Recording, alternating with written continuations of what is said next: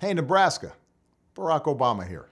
So much is at stake in this election, from getting the pandemic under control, to building a fairer economy, to taking on climate change, to protecting our health care. You can change our direction on every issue.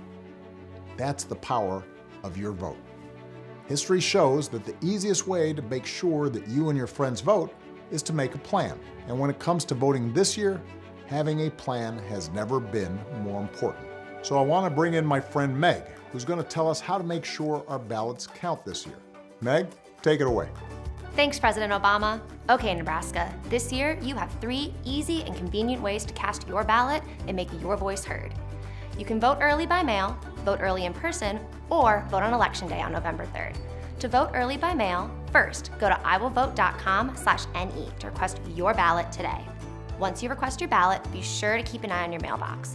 When your ballot arrives, follow the instructions carefully. And, pro tip, don't forget to sign your envelope.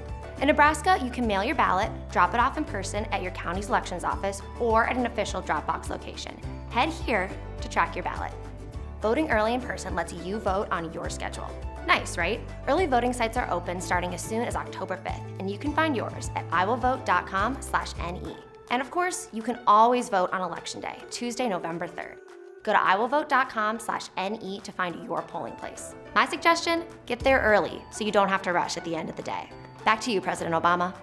Whether you vote by mail, vote early and in person, or vote in person on November 3rd, thank you for going to iwillvote.com and doing your part to protect this democracy and change this country for the better.